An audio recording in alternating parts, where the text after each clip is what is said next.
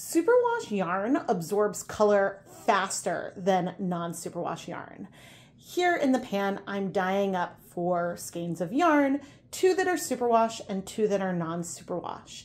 And as I pour on the dyes, you can sort of see a difference in the pan already.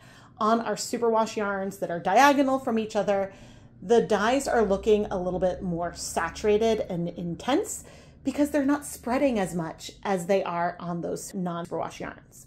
However, since I have our yarn twisted here in the pan as I'm adding on the dyes, the resulting yarns are way more similar than they are in other examples I've done of superwash versus non-superwash yarn.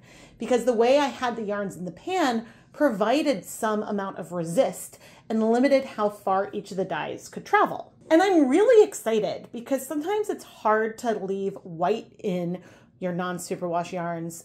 And this was a fairly easy resist technique to do here in the pan. And just as I get excited when I have dramatic differences when I change one variable, I also can be really excited when the results are not as dramatic.